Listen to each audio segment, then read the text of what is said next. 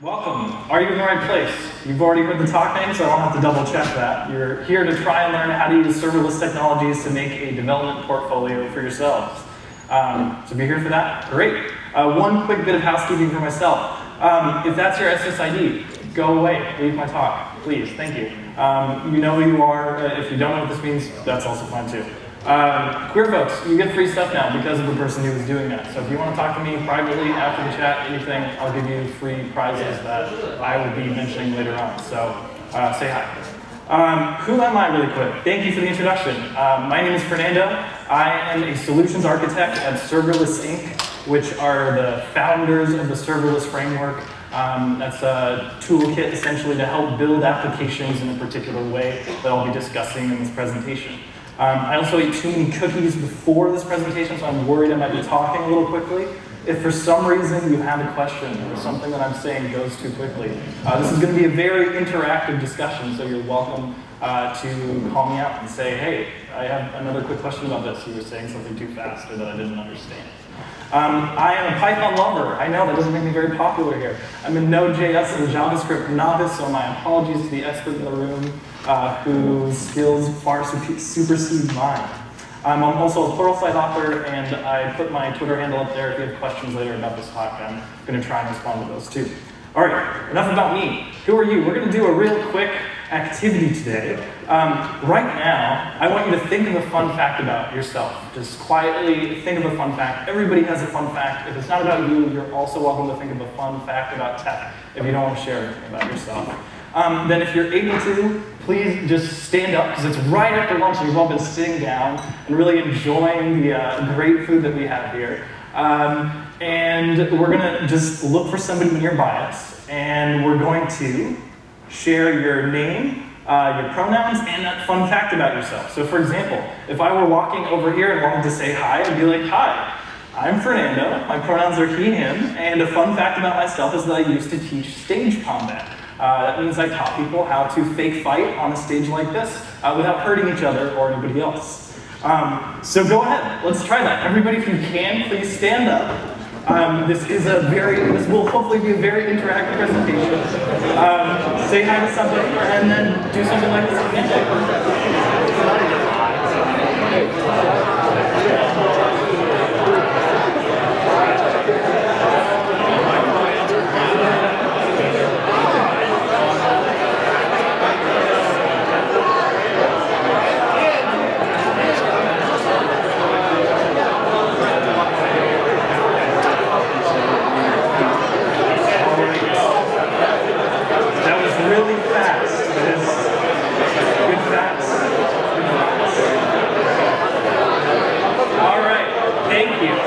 Everybody has had a chance to learn, hopefully, a new person's name, hopefully a new person's fun fact. This is right after lunch, so maybe you've already been doing that.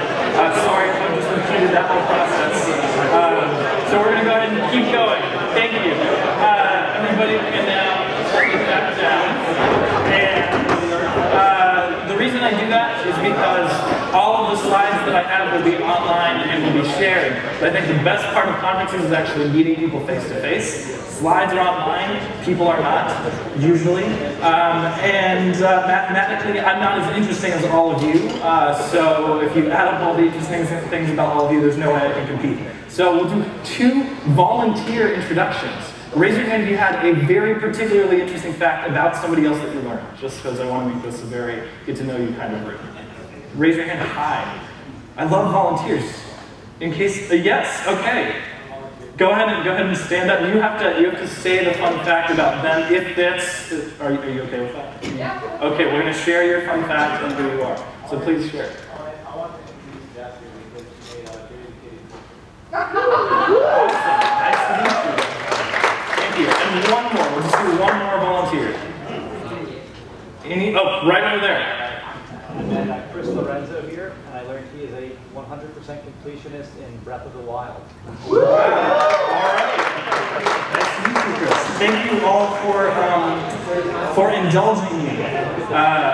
Yes. So, in case you were wondering why is all this participation happening, I hate participation. I have decided to bribe all of you anybody who participates is welcome to either tell me they participated on Twitter, follow me around as soon as I get off the stage in real life on Twitter, and then say, hey, I participated. And I will give you something on this list. I have a few stickers. I have access to free courses that talk about these topics. And I might also be able to write a custom guide if you've got a question on something you're doing. I do that a lot. I may or may not teach you stage comment depending on how much I trust you. So, the first question you're probably asking, or maybe not, if you already know what's going on, is what is serverless? This is some sort of buzzword, I don't understand it. Well, kind of continuing with the theme of this presentation, we have game time. So who thinks they know what serverless is or something that serverless might be described as? Raise your hand really high. Okay, right over there in the red, maroon, whatever color. Someone else's computer. I would probably say that this is up there. I did not realize this is how the split screen would work, so we'll see. Down, okay. Okay, now you know all the answers, so this is really not going to work as well as I anticipated. I'll go up one, and we can hopefully see 3 right there. I might skip over some of these now that you know.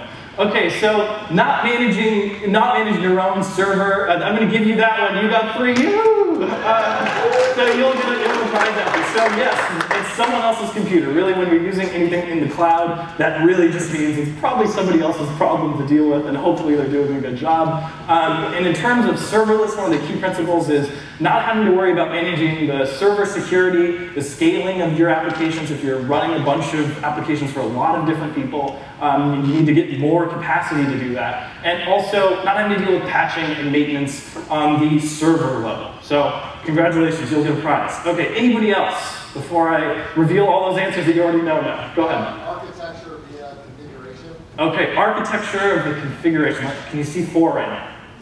No. Okay. Oh, a little bit more. Okay. This will be interactive even more. Okay. So yes, I'm going to kind of give you that one too, because when it comes to serverless, you're really trying to focus on the application. Maybe you're doing some configuration and kind of focusing on that architecture, but you're not dealing as much with the infrastructure that's behind it. So you don't have to worry about, I need 12 servers of this size, and they need to go up and down, and when capacity changes, I'm going to need to make sure that my DevOps engineer knows how to change all that stuff around. So I'll give you that one too. And because you've already seen the first 2, I'll just kind of go and revisit those. But don't worry, there will be other participation opportunities. So the second point here is that typically you're dealing with managed cloud services. So you're paying somebody like Google Cloud or Azure or AWS to deal with their own services and provide you some sort of API that you can build your applications on top of. And part of this is called backends as a service, or BaaS, just remember a fish, I guess. And you're going to use a lot of those to help build out the backends of your application. There's also another portion which is also in the backend, but it's the compute portion that you're actually using, called functions as a service, or FAS. And that's called sometimes ephemeral compute. But what that really means is you run a piece of code, and you don't really look at the place it was running later. Maybe it'll write some logs that you'll do somewhere else, but it's not some central server that you're running your code on that you have to go back to, debug, and deal with. So thank you to everybody who participated in today's demonstration. Now we'll move on a little bit. So common fast options that you might look up, because that's the core of serverless computing, are all of those providers that I listed there and many others. And I'll be using today AWS or Amazon Web Services, and we'll look at how we can build an application on top of that. But that's kind of the why serverless aspect of this. So why a portfolio? Right? That sounds like maybe something an artist would have. You're preparing for your art school reviews or something, you're collecting your projects, that sounds great. Well, jobs can get boring and difficult. And I worked, in my own personal life, I've worked customer support, and nobody thought I could be a developer, nobody thought I could be an engineer, and it was frustrating. And it's hard to prove that to people and demonstrate that you can do stuff. So when you go into interviews, and you get in front of the interview panel and they ask you, what are you good at? Tell us about your skills. And you can't say anything because you're kind of like put on the spot all of a sudden. Well, having a portfolio is a great way to take what you've been working on, what you've learning, and actually put it into something tangible to show everybody all of these cool things that you are doing.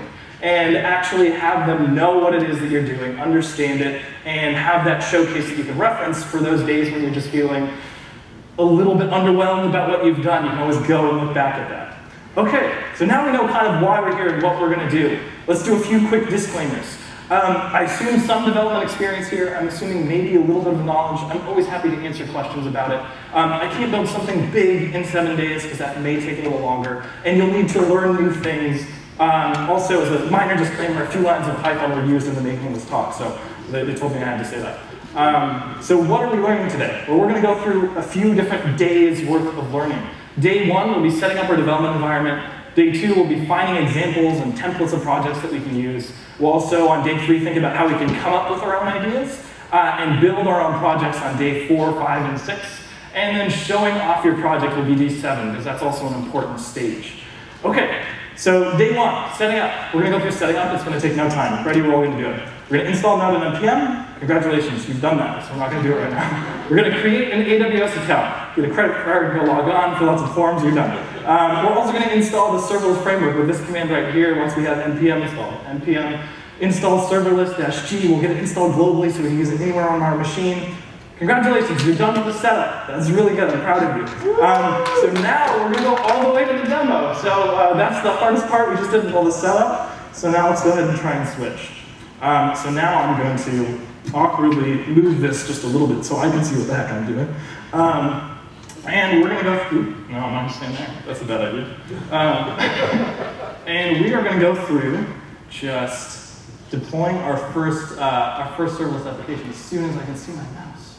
Here we go. Okay, so I have VS Code just loaded up here, and I have those dependencies that I already mentioned. So all I have to do to actually get this project started is just type in serverless. I'll make this a bit bigger so that people further back can see. And okay, this is awkwardly there. Okay, I'll start that again so it doesn't cut off. All right, so there's no project detected. Do we want to start a new one? Sure, let's do it. We can pick a runtime, so Node or Python. We can do that, and we'll give this project a name. Let's call this Fun Demo Day. And then, all right, we created it. We added some files into this folder. We can also set up monitoring automatically with the people that I work for and get some fun stuff set up there. So sure, let's say yes, because they want me to do that, and I want to get paid. And then we will register for this. Okay, I'm going to say Fernando Demo Day, Liberty, just so there's nobody else here who's taking my email address. I'll delete this later so that'll get bad. All right, password. I have to make it strong so that it doesn't tell me it's not strong enough. And then, awesome. Now we have a new account. What this is going to help us do is help us manage all of our deployments, different stages. It's going to help us with CI/CD and getting that application a little bit more robust later on as we keep going. So that's a fun way to do this setup here. Now, I would do this, but then I have to do some more setup steps, so I'm not going to do it. All right, so we just prepped our first demo application here. So all that's really in here is 3 different files. There's a JS file, because we all like JavaScript. And inside this JS file, it's really just got, let's see, really like 15 lines of real code. And all it does is it has a function in there that processes an event. And an event is some arbitrary bit of data that's coming in. And we look at it and we decide, what do we want to do with this? What do we want to return? What do we want to call other services with? And once we're done with that, we say, cool, we're done, and maybe we give some information back. And that's really all there is to this. In this particular case, it's just going to say, cool, we ran this, and it's going to give us that text back. But now if we actually want to get this somewhere deployed inside of the cloud and make it work, well, we already set up AWS in the AWS CLI, so all we have to do right now is actually just run serverless deploy, if I can see. And once we do that, oops, I'm actually already getting errors in my own demo. Oh, that's why. So if we do this, we're going to get an error because right now, you see how I'm above the directory of Fun Demo Day? What I have to do is I have to go into that directory. And then in there, we see the serverless.yml file. And the serverless framework sees, oh, you've got a serverless project you're working on. We know what to do with that. And once I run this command again, it's going to pick that up. And let's see what it's doing in the background just while this runs. I'm trying to make it a little bigger. So what this handles for you, once you get all this set up, is it's going to package up your project, it's going to take your handler function and maybe any dependencies that you have for it, NPM libraries, other things like that. It's going to put that all in the same spot. And it's also going to turn your serverless.yml file, which we'll look at in just a second, into the architecture you need for your application inside of your cloud provider. So what that can mean is anything from deploying that single function up into the cloud, or maybe you want to make an API endpoint that you can share with everybody to get some data in and out, you can do that too. And it takes a second to just create something called a stack, and in AWS there's some more concepts that are involved in that, but we don't really have to know them because this is handling it all for us. Until we break something, then you might have to know it, so disclaimer. So what this does is it packages it all up, it puts it up there, and then as soon as we're done with this and it's finished deploying, it's going to give us back the information about the service that we just deployed. So if we have an API service, it's going to give us back the API endpoint. But while this finishes deploying, let's take a quick look at serverless.y now. So let's scroll down a little bit. Bunch of comments, but the important stuff is already here for us. It's integrated it for us with the dashboard account that we created in that setup process, just by adding these values in here. It's also gone ahead and said, oh, you're using AWS. We know that means like we have to deploy it this way. You're also using Node.js, so we're going to make sure that it puts your code like that. And all the rest of the commented stuff doesn't matter until you get right here to the uncommented stuff. And okay, we're making a single function, and it's going to reference a handler.js file, and inside of that, we're looking for the hello function that we exported. So with all of that information, we now know how to bundle it all up and set it all up, and serverless will just deploy it for us. So now we have this whole service completely spun up, and if we wanted to test it, we could do a few things. We could invoke it directly, or we could add some fun, cool stuff to it. So let's do that right now, and then we'll move on to another section. So, all right, I want to actually add an event to it. So I want to add an API endpoint all by myself. So let's go ahead and say that we're just going to have this root path, so we don't have a user's endpoint. I saved this file. I'm going to deploy this one more time. I'll go back into my demo for it. Oh, I broke it again. Oh, I didn't do that properly. That's me. There we go. So YAML's fun. And I actually like YAML, but I don't know what I'm doing. So. Yeah, so now we're doing it again. I won't make you watch this whole process, but basically what's going to happen, if I switch back to my demo, is it's going to finish deploying. We just uncommented this whole thing, and it's going to deploy the whole thing out again, and we're going to get this API endpoint that is right here. And because we've set this configuration all up, it's automatically going to be set up with all of our code, and that'll be able to return some basic information for us. So when that finishes, I could take a look at it, but I'm not going to make you watch it. This is essentially what it looks like when you finish this. You paste it in, you can curl it, and it's going to return some JSON for you that's already set up with your service. Cool. So now, congratulations, you've just deployed an API. Give yourselves a pat on the back. That's what it took. So that's the first part, building like a very first demo project. But let's take a look at how we'd actually build something a little more interesting.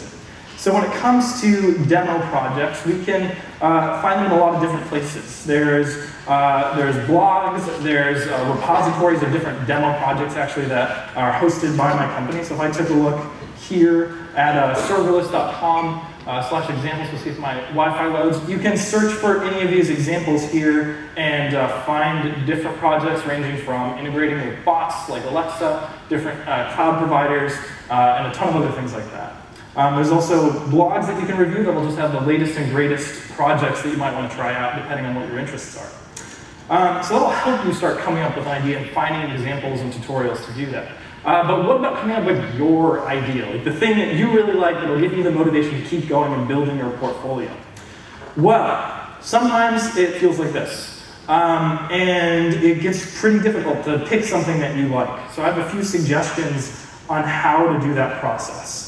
The first thing that I'd say to start is to pick something that you personally find interesting, to pick something small and not be too ambitious that you'll never finish your project, because I think the bane of all portfolios is the quarter-finished project that you were too ambitious on and never got to finish. And also to pick something somewhat familiar so that you're not trying to learn 3 frameworks simultaneously and breaking all of them in different and interesting ways. So, for some jump-starting ideas to also help you think of those projects, I suggest taking a look at some real data, or finding a cool API that you'd like to use, and also copying something cool. The code, not necessarily the credit for, or the idea, not necessarily the credit for the code, and calling it as your own. You can mix and match things, that's also great, but don't try and copy explicitly and just throw it into your portfolio. You can also try and sketch something out. So if you want to design something just on paper, look at that and then start building. That's another fun way. I'm far from a designer, so I can't speak to that yet.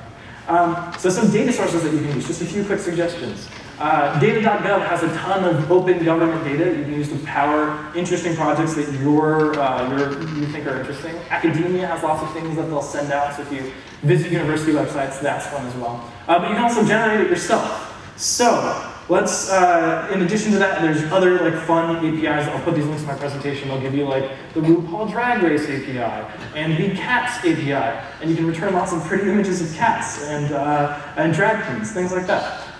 So, as an example, one of the first projects that I put in my portfolio, which will be an embarrassment today to show you, but I have decided to grin and bear it. So my idea was, you know what, I like landscape images. So I'm not a photographer, but they look pretty. So I'm going to get some cool landscape images, and then I'm going to process them for their dominant color. So if it's a beautiful ocean photo, I want to get that dominant blue out, because maybe if I take that blue and like the sand of the beach and the green of apparently whatever's green on a beach, then I can get a cool color palette to return and then style my website with, just like this photo. So it'll look beautiful. Then I want to make an API to actually allow that. So I started with that landscape photography. I went to pexels.com and I downloaded some of those photos. And then I ran it through just a library. I didn't do anything cool. There was somebody else wrote a library for me to do this. And it got me, whenever I looked at those different images, these RGB values, which were dominant colors or non-dominant colors in the photos. And then I turned that into JSON, and I stored that JSON somewhere and put it in an openly accessible API. We could have honestly just copied and pasted this into that earlier example and just had it return this one. And once I did that, I made this really cool website. Thank you, JavaScript developers here, who really appreciate this. This is not the most horrible color profile that I've normally seen, so fortunately I got an okay one this time. Okay, see, this is more like what I expect. So your projects won't always turn out as beautiful as you intend, but they're still fun, and that's part of the point. So don't get discouraged if you have something that you're like, wow, this turned out weirder than I thought. So let's take a second and just brainstorm your ideas for like 2 minutes and think about just fun projects that you wanted to work on. I have a little bit of time to set aside for that. So has anybody had like fun web-related projects that they've wanted to work on? This is also an excuse for me to maybe come up to me afterwards to talk about them. And we can talk about that open. Yes? Chat app? A chat app, yeah, it's a great one, especially for serverless stuff, because it can really help you not have to deal with all that infrastructure, and they have integrations that work directly with services that help you do that. Yeah. Other ones? Yeah. Recipes. Say a recipe, yeah, a site or an API, I don't know. Anything like that. Cool. Yeah, another great example. Back there, I think there was one. No, that was you. Yeah. I have something a little weirder. Awesome. So I'm a dungeon master. Yes. I have my own map, and I wanted to create an application that would calculate the distances between cities. So, how many days? That sounds so fun. Okay, yeah, why not? Let's do it. Yeah, these are fun ideas, see? So you've already started to see how easy that is to just come up with fun, weird ideas. For all of those, there is definitely a project that you could start building using some of this to help you hopefully save you some time.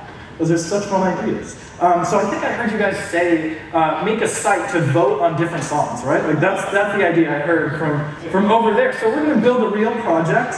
We're going to call it LibertyJS Jams. Thank you for that suggestion from the audience.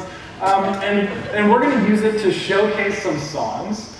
And we're going to see vote totals on each song for how popular the songs are. And we're going to be able to sign into the site and vote on each of those songs, and then every time we refresh the page, we'll see the updated vote totals. So that's what we're going to try and build. Okay, so this is demo time part 2, and we'll see how demo time part 2 works as well. So, I'll run down here one more time. Okay, so let's go back over to our code. This service deployed, that's cool, we did it, and there's an API endpoint. We're going to close that one. We got more fun stuff to think about. Okay.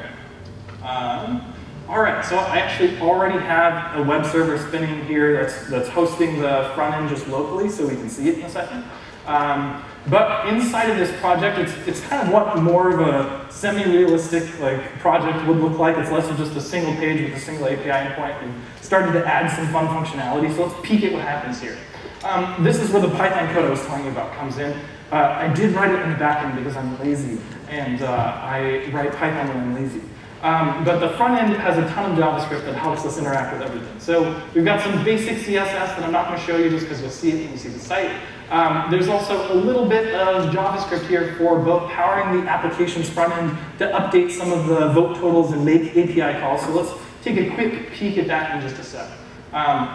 So really the most important stuff here is that I have already previously deployed this site, and I put some API endpoints here so that the site knows where to go. There's lots of cool stuff you can do just for reference, a custom domain, but for the ease of this presentation, I threw it in there. So whenever we want to make a vote, we're going to hit this vote, we're going to hit the vote endpoint whenever we do want to cast a vote. And when we want to get all the votes back about the different songs that we've looked at, we're going to hit the get votes endpoint. So that's really the most important parts here. The rest of the JavaScript is really just stuff that's like, okay, cool, let's refresh the votes, let's vote for a song, and call that API that we set up a little bit earlier. When we're saying record votes, that's the exact same thing. I'm kind of doing the same thing to call a different API. And that's really all the 50 lines of JavaScript that I have in my application. The only other section is for authentication. Now, if you've heard of Auth0, it's a company that does things to help people add authentication to their front-end applications. I've gone ahead and added some public, don't worry, these aren't secrets, they're public things to configure your front-end application with Auth0. And essentially, that's going to let me load in their libraries and then make some calls to actually log into a site. The only thing I'm doing when I'm logging in is changing some of the UI. All right, so we'll stop there and I'll go over to what we're actually doing here. All right, let's open up this. All right, so I have this running locally. So this is our LibertyJS game site. And it's just a little bit of UI stuff. I apologize again. But right now, we're not logged in. So I'm going to have to go over here. I might actually have to open this in another browser because I'm not logged in anywhere. And when we log in, we're going to see the ability to vote. So let's give that a shot right now. Hopefully I can sign it. Maybe I'll have to make it count. Let's see. So this is Auth0's little integration here. You can sign up for an account. I'm going to try and sign up again. Hopefully they don't get mad at me. And okay, what does it tell me? There we go. Now it's happening. All right, I've signed up. So hopefully I'm a new user in this app. I have to do this. I don't think it would always happen if you're doing it, but now I just logged in. Hopefully my UI will refresh. We'll see. Yep, it did. So my UI just refreshed now that I've logged in. You see we get a little icon here that's pointing to if I had a profile picture in Gmail or something. But right now it's just a music photo. And we just got a little more UI here. So now that we have that, we can vote on a song. So this is my favorite so far. I guess I do have audio in the presentation. I forgot. So we can pick out our favorite songs. If you want to boost my audio, you can, but I know I said there was no audio, so it's my fault. So we can listen to these different songs. We can decide which one we think is the coolest. And then whenever we're ready, we're pretty sure that Coderitis is our favorite, we're just going to vote on that. And once we're done voting, my website is very immature and thinks that I can vote as many times as I want. And whenever we refresh the page, it's going to go out back to that API and it's going to collect the most recent vote counts. So now we see instead of 45, it was really small. It's now 61, so I voted a lot of times. Clearly, there's work to do in this application. But the APIs powering this whole thing, this is the fun part, are only, and the JavaScript would be exactly the same. I'm not going to dig into all the details here, but they're only like 25 lines each. And JavaScript would be very similar. So that's the fun part that I wanted to show you in terms of how much work you have to do to get something real out. The front end is a little bit longer, but that's only because I have a bunch of elements. I'm not a pro, so I didn't use any frameworks or anything like that to simplify. So let me switch back to my presentation view. Oh, let's see. Perfect. Are there any questions about that demo? I know I went through it really fast, so question. Where does it store in the accounts? Great question, because I didn't cover that at all. So when it makes an API call, what happens in some of that code is we've also, in addition to deploying our API, if we look at this serverless.yml file, and we scroll down just a little bit, so we But in addition to these functions that are processing the JSON that goes in and out of our API, we also have some resources, which in this case is a DynamoDB table which stores that information. And then our functions go say, hey, table, can I have that info back? Hey, here's some new information. So good question.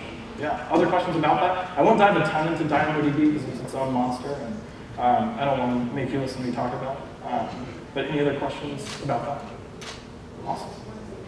Okay, well, did the demo go okay, or did it go, okay. I'm going to say it went great, but you can vote on that later. So now that we're done with that demo, I don't have my speaker notes anymore. Okay, I'll go over here. So we need to show off your project, right? I did have the backup.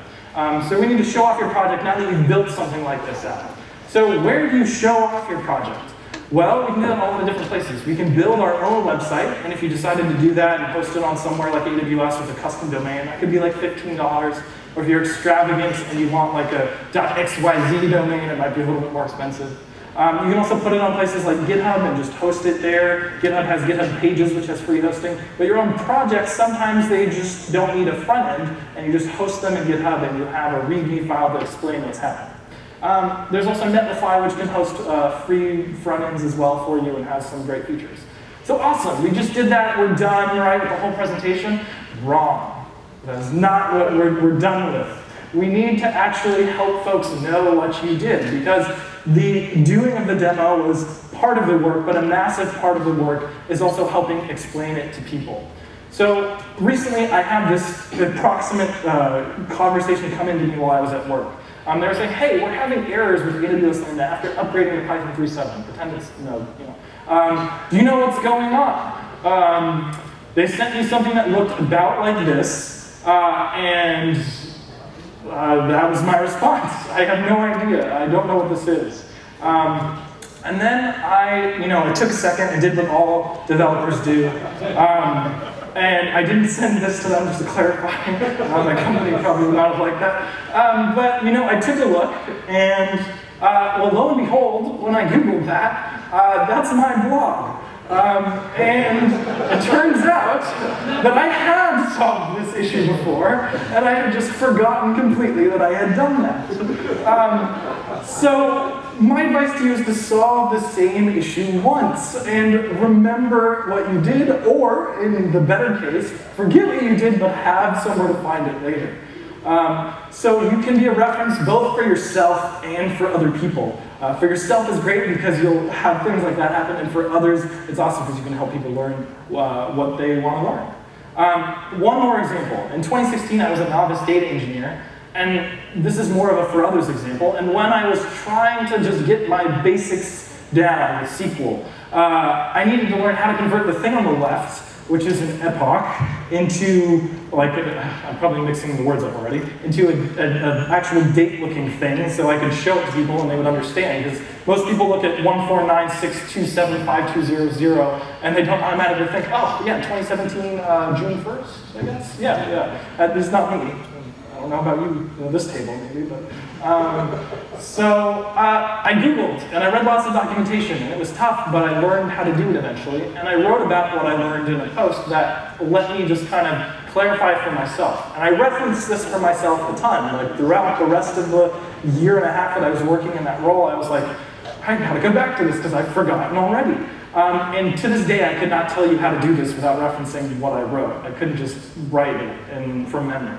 It helps when I forget because I just look it up. And it also remains one of the most popular things that I've written on my personal blog because it was from, in my opinion, the perspective of a beginner and didn't make any of the assumptions that experts make when they're trying to give people guidance.